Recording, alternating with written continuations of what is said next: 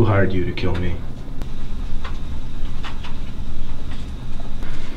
There's no point in keeping your silence. Whoever's paying you, you won't get to spend that money. Charles Beecher hired me to kill you and Carter. Nothing personal. Carter's dead?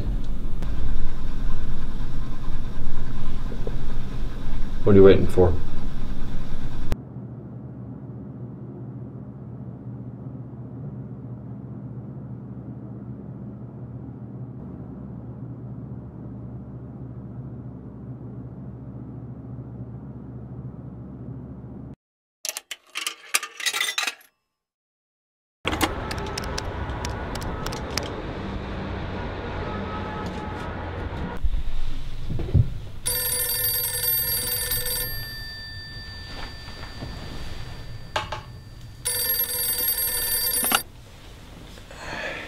Hello, Mr. Black. Good to hear from you. Is everything taken care of? Wrong guess. I'll give you another try.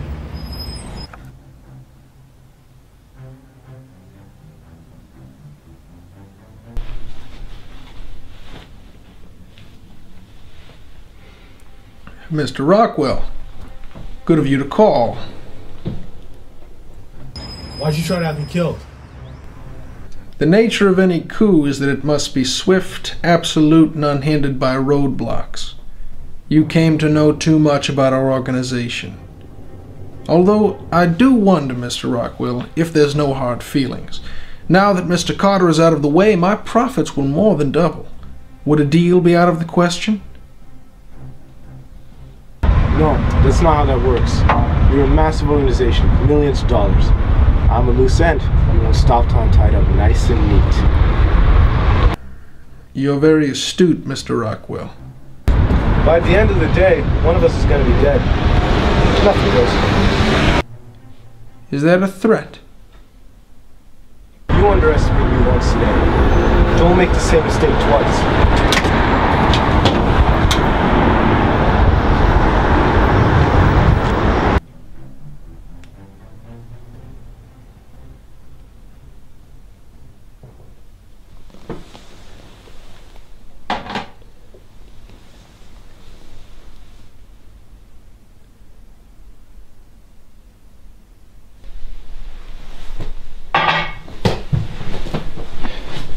Peter, get the car, I think...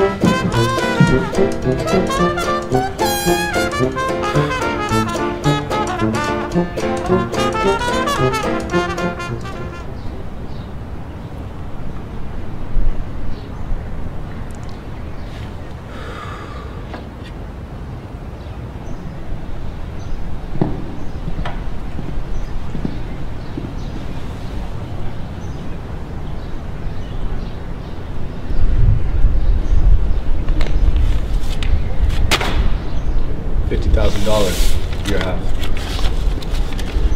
We should tread lightly now. Carter and Beecher were both in the arms business. They had the last two gun empires in the city. Now that they're both gone, there's going to be a vacuum. Capitalism being what it is, someone's got to move in to fill that vacuum. I don't know about you, but I'm not going to be there when that happens. The first time I killed a man was on Solomon Islands in 1942. I've killed 87 times since then. I'm good at what I do. And I know the area well. I'll be an invaluable resource to whoever comes in. There's always plenty of work to go around during these transitional periods. Well, good luck, I guess.